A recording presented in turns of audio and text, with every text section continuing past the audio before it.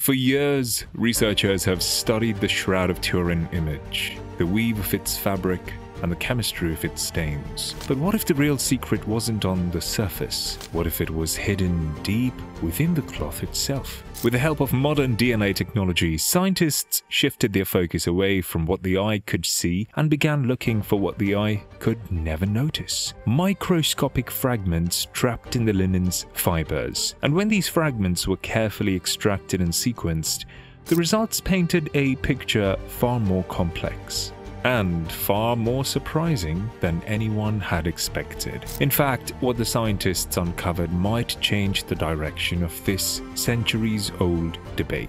Let's start with what we know. The Shroud of Turin is stored today in a cathedral in northern Italy. It's long, it's narrow, and on its surface, almost ghost-like, you can see a man. His arms are crossed. His body shows wounds, wrists and feet pierced, blood stains on the head, and a mark on the side. It looks eerily like the biblical description of the crucifixion. When it was first shown publicly in the Middle Ages, pilgrims rushed to see it. For them, this was no simple relic, it was proof. But modern science hasn't made things simple. In 1988, carbon dating tests dated the fabric to around the 13th or 14th century. Other scientists quickly pointed out that the sample might have been taken from a repaired patch, not the original cloth. Suddenly, the certainty of that test fell apart, and once again, the shroud became a mystery that refused to be neatly solved. This is where ancient DNA enters the story, and here's where things get insane. Every living thing sheds DNA. If you're near a cloth, you leave behind traces, sometimes microscopic, sometimes buried in the weave itself. Plants leave pollen. Travelers leave skin cells. Over time, these traces build up. In the last decade, sequencing technology has advanced to the point where scientists can pull this invisible history out of ancient artifacts. And when researchers turned this technique on the Shroud of Turin, they weren't looking to prove or disprove miracles. They simply wanted to know what biological signatures are hiding in those threads. The results shocked almost everyone who examined them. The shroud didn't just contain DNA from Europe, where it has been preserved for centuries. It revealed a far more complex story. Traces of plant DNA were identified in the Middle East, including species native to modern-day Israel, Palestine, and Lebanon, the very heart of the biblical world. Other genetic fragments pointed to plants common across the Mediterranean,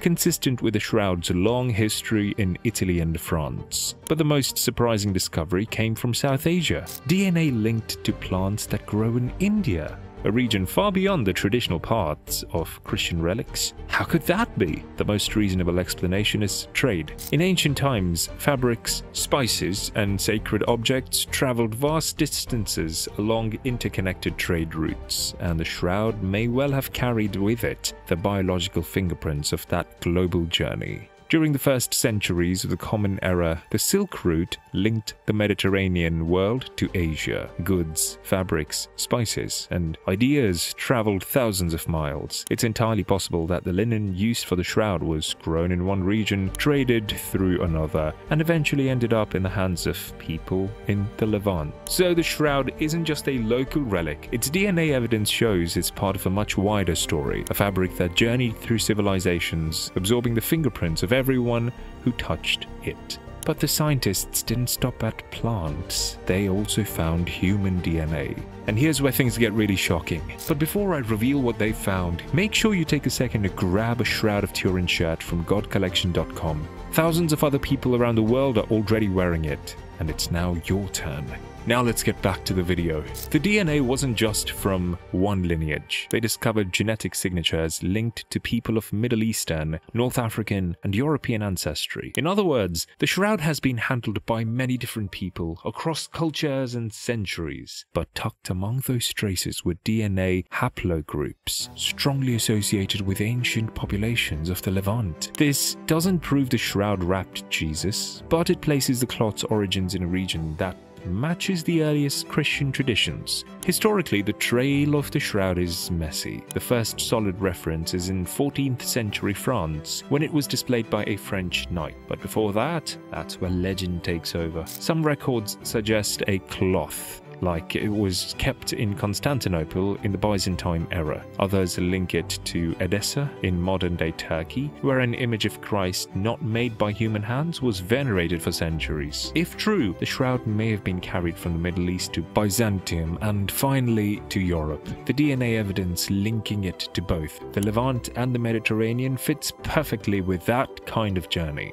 And then there's the image itself. Scientists have tried everything to explain it. Painting, scorching, chemical reactions, but none of the experiments have reproduced the shroud's strange properties. The image rests only on the outermost fibers. It has depth information, almost like a primitive 3D effect. No medieval artist, no matter how skilled, could have faked that. Some researchers suggest radiation or an unknown chemical reaction during burial. Others argue for natural processes we still don't fully understand. Whatever the case, the image refuses to yield its secret. So where does this leave us? Science hasn't proven the shroud is the burial cloth of Jesus, but the DNA evidence shows it's not a simple medieval forgery either. Its fibers carry the story of trade routes, of ancient populations, of pilgrims from across continents. For believers, this deepens the mystery in their favor. For skeptics, it leaves just enough room for doubt. And maybe that's exactly why the shroud